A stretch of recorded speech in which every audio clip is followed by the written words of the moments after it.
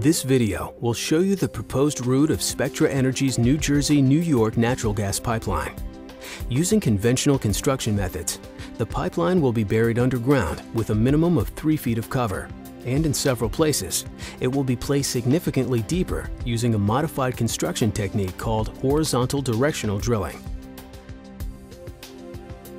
Beginning at Texas Eastern's existing compressor station in Linden, New Jersey, Spectra Energy will remove 2 of its existing 20 and 12-inch pipelines and replace them with a new state-of-the-art 42-inch pipeline shown in blue, in a process known as take-up and relay. As the pipeline approaches the New Jersey Turnpike, we encounter the first of several horizontal directional drills, or HDDs, shown in purple, that have been strategically designed along the route. Horizontal directional drilling technology is a trenchless construction technique that buries the pipeline deep underground, 40 to 140 feet, while eliminating impacts on the surface.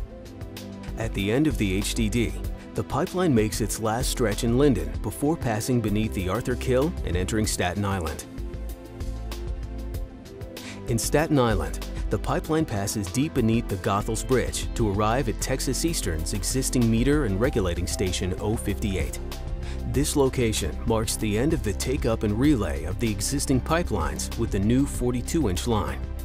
Moving forward, Spectra Energy is installing a new 30-inch diameter pipeline shown in orange that has a higher strength and wall thickness than is required by federal regulations. As we pass through the industrial area shown on the screen, we approach the longest HDD along the route that crosses beneath the Kill Van Kull and makes landfall on the southern tip of Bayonne.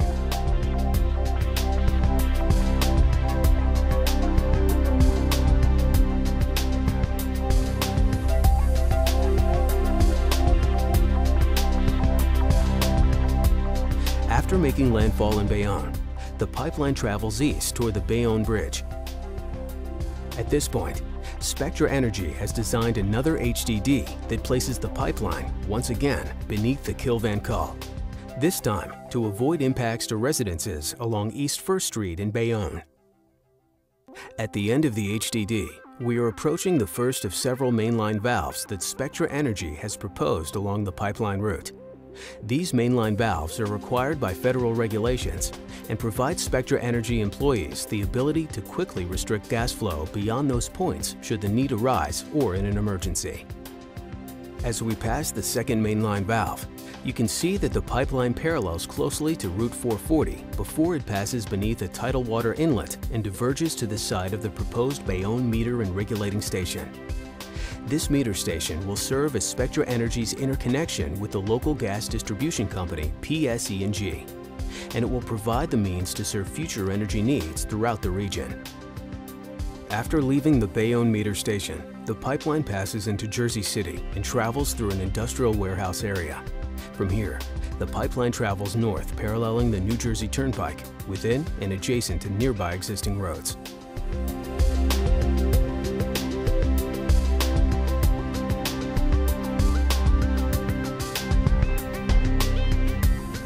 Just past Cave-In Point Road and Bayview Avenue, another proposed mainline valve has been designed to add an additional layer of safety to the pipeline. As the route continues through Jersey City, it travels in a northerly direction, closely following the New Jersey Turnpike.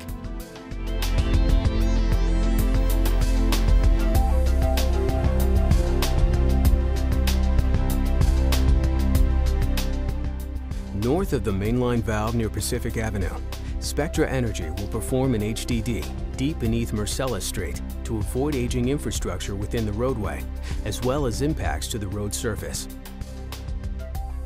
At the end of the HDD, the pipeline travels beneath the nearby elevated highways to the site of the proposed Jersey City meter and regulating station and the last mainline valve on the route. From here, Spectra Energy will perform another HDD beneath 18th Street and the Long Slip Canal to again minimize impacts to the surface. After the HDD terminates in the waters adjacent to Hoboken Terminal, there is a short section of waterway before the final horizontal directional drill beneath the Hudson River. Once the pipeline makes landfall on the Gansevoort Peninsula in Manhattan, it crosses beneath West Street for its interconnection with the local power and gas distribution company, Con Ed. This video has detailed the proposed route of the New Jersey-New York expansion project. In addition to traveling mostly through industrial areas, the proposed pipeline has numerous safety enhancements and benefits. The New Jersey-New York expansion will be one of the safest natural gas pipelines ever built in the United States, meeting or exceeding federal safety requirements. The pressure of the pipeline will be monitored 24 hours a day, 7 days a week, 365 days a year. This safe pipeline will bring numerous benefits to the region, including clean air and lower energy prices. It will also create thousands of jobs and will generate millions of dollars in taxes.